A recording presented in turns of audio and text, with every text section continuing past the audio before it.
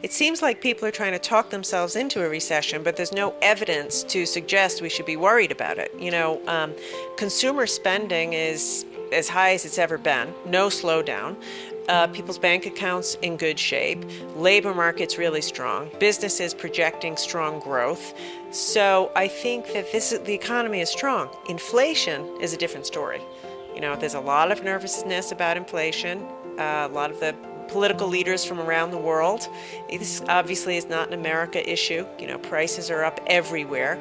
And so I think where we really need to focus, obviously, is putting a lid on inflation. But as it relates to recession, I think the fundamentals of growth, of CapEx, companies planning to expand, is really quite strong.